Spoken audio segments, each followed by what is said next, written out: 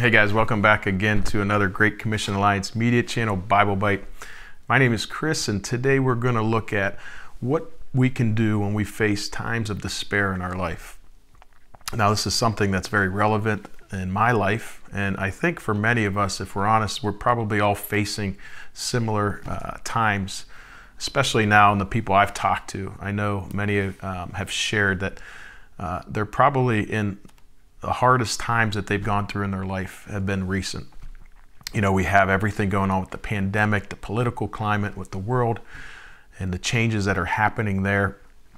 Not to mention all the other factors that are happening that we're going through in life. And it can just be very overwhelming. And there's times when we just feel completely in despair, that we can't take any more, that we are probably at our breaking point.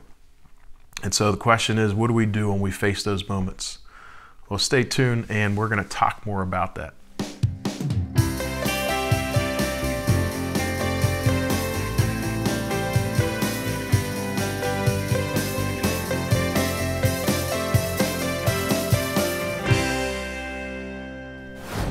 So today, our focus is going to be in Psalm 6. And this is a psalm that is written by David. And here we're going to see David is going through something very similar in his life. And we're going to see how it changes from the very beginning of the psalm, from despair to, at the end, hope and confidence. So I'm going to start with verses 1 through 3. And it says, "O Lord, rebuke me not in your anger, nor discipline me in your wrath. Be gracious to me, O Lord, for I am languishing. Heal me, O Lord, for my bones are troubled. My soul also is greatly troubled. But you, O Lord, how long?" So the first thing that we can take from this, the first thing that we see David doing is this, is that we need to make our plea to God. We need to express the need that we have to him. You know, we see David does this, and this is something that David does very well. In fact, this is kind of why David is referred to as a man after God's own heart. I mean, that's quite the title to have. And what is unique and special about David? Well, we know he's not perfect. We get that from the scriptures very well. It tells us about a lot of the sins that David has committed. But the one thing that's unique about David is that he always turns back to God. You know, when things are bad, when he's crying out to God, when he's in deep despair, you know, he shares that. You know, we see that in many of the Psalms that are written by David, where he's crying out, where he's in distress. You know, when God delivers, when God provides, he's never short to give God thanksgiving, give God the glory and the credit. So it's in the bad times and it's in the good times, it's in the in-between. He's constantly, you know, there's Psalms constantly about just praises and admiration and acknowledgement of God and who he is, and that he's to be worshiped and loved based on who he is, not for what he does for us. And so whatever the case, David always points things back to God. And so that's the first thing that we need to do when we're facing moments of despair, is we need to come to God with it. And this isn't always necessarily an easy step. It sounds easy, but I know when I'm in these times, when things are hard, when the walls seem to be closing in and I seem to be getting deeper and deeper, sometimes the hardest thing for me to do is just come to God with it. Sometimes I'm holding it in, and maybe many times it's out of pride. It's out of, I don't want to bother him. I can do this on my own.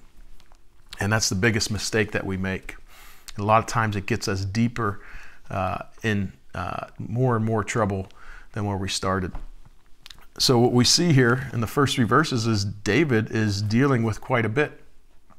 He says, "Be gracious to me, God, for I am languishing." So we know languishing is kind of a term, and can also mean I'm in this deep depressed state. I'm in deep grief. And so we know there's something mental or emotional struggle that David's going through. We also know that there's something physical that's David's struggling with right now. It says, "Heal me, O Lord, for my bones are troubled." So even his bones, he's talking about, are in trouble. And then also we know there's a spiritual There's a spiritual struggle or spiritual battle that he's dealing with, as he's like, my soul also is greatly troubled. So here we see David facing physically, emotionally, spiritually drained. And this is a lot of times where we can get when we face trouble and things seem to continue piling on. It just seems like we're just drained. And it seems like one aspect, maybe it's something emotionally or physically, but how that can draw into also the physical or the spiritual or the emotional. And so we see ultimately David is crying out to God, God, I need you. How long?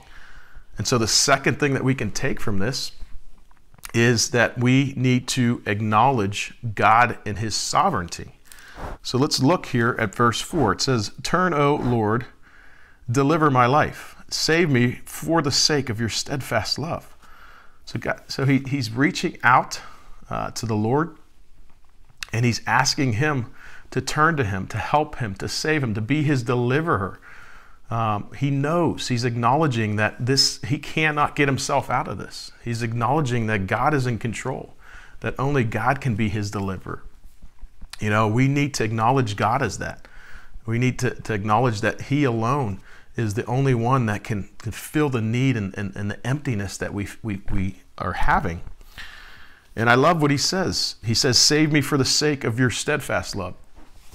So here, you know, David isn't saying, save me because of how faithful I've been to you, because all the obedience and all the things I've done for you, or what a good person I am. No, he knows that has nothing to do with it. But David's acknowledging that God, only God can save us because of God, because of him, not because of us. It has nothing to do with what we do, but it's all based on him and his love and his everlasting love that doesn't end, and his overwhelming grace that he provides for us. And so we need to come to God that same way, acknowledging that, like, I'm not worthy of you, or worthy of you to deliver me, but God, I know you do, because you love me. You know, it's because of you. So the first thing again is our plea to God and expressing our need. The second is to acknowledge God and his sovereignty, and that he is the only one that can deliver us from this. The third is to just being transparent and vulnerable. We see this here in verses 6 through 7, where David goes into deep detail. He says, I'm weary with my moaning. Every night I flood my bed with tears. I drench my couch with weeping. My eye wastes away because of grief. It grows weak because all of my foes. Have we ever been in a situation where you felt like that? Where you're just in deep sorrow, deep grief, and it just seems like the walls are closing in on you. And it's this funk you just cannot seem to get out. Well, here David is being very transparent and open. As we read this, you know, if I didn't know David, I'd think, wow, man, this guy's a mess, you know, he's crying all over the place. Like, what kind of man is this? But here's the fact. David, we know, is a man's man. David's a warrior. David is the one who, as a young man, fought Goliath, the one that had all the best of the army trembling to their knees. And he went up and faced him with a rock and a piece of leather. We know David's the one that slayed over 200 Philistines, you know, for King Saul, in order to win his daughter's hand in marriage. And we know David is the one who led victoriously battle after battle for the Israelites. So David's a man's man. David's a warrior, but David is not afraid to be vulnerable, to share his emotions, to share where he's at.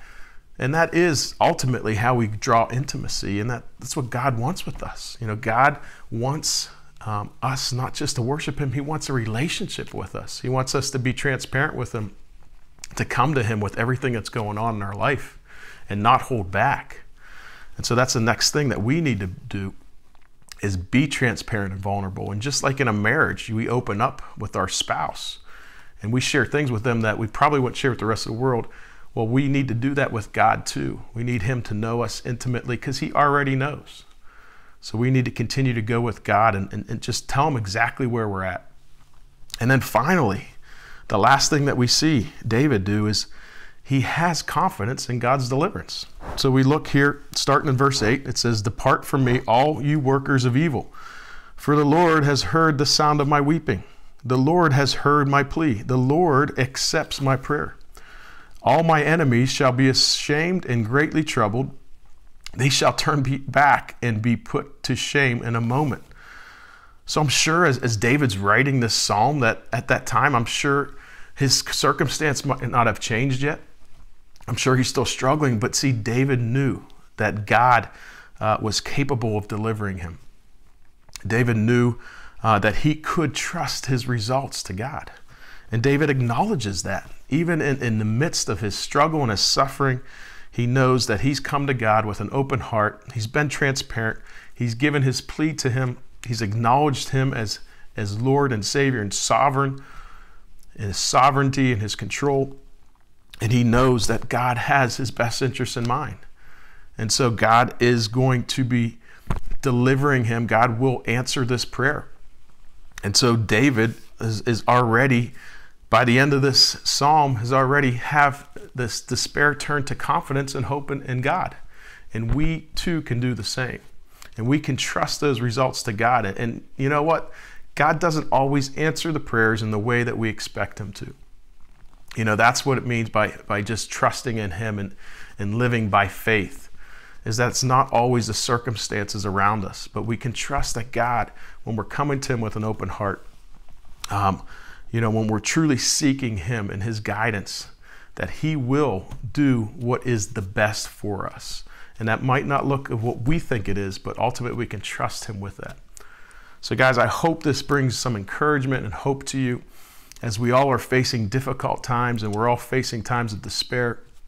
We can trust that we have a God who really loves us, who wants to know us, who wants to be our Savior, who wants a deep relationship with us. And ultimately, he wants us to go to him. He wants to be our shelter. So thank you so much for joining us. I hope this is encouraging. Take care, and I hope to see you again.